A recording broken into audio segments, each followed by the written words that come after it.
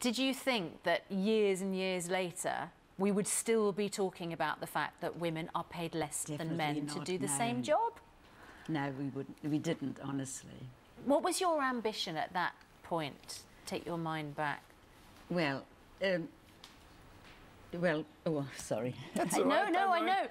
It's a long time ago. You obviously, at that time, you were furious about the fact that you were doing a job and a man next to you was doing exactly the same job. And what was the pay difference at that point? Well, we were on what they called a B grade. There was a grading system at Ford's. It started with the A grade and a B, then you went up to B grade. A grade was unskilled. B grade, which we were classed as, was skilled. Semi-skilled. Semi-skilled.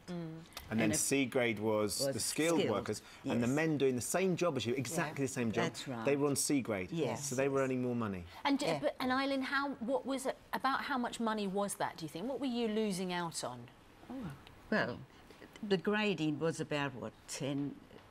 About £10, I suppose. £10, Goodness me. Back then, I mean, it's a huge gap. The fact that they were doing the same job as you. How angry were you at the time when you Very angry. We'd been fighting before for years before it even came about, wasn't it? Before we come out on strike, it was years before we was fighting for it. Yeah. And it seems obvious that somebody who's doing exactly the same job as somebody else should be paid the same and not paid differently because of their gender. Well, we had to prove that we knew how to machine, first of all. I mean, Ford's wouldn't employ you unless you had 2 years' experience at machining. So that proved a point that, I mean, a janitor, he didn't have to prove whether he knew the top end of the broom or the bottom, did he? No. But we had to prove that we knew what we were doing. You established that you were skilled, that's right. and yet you still had to argue that your skills were the same.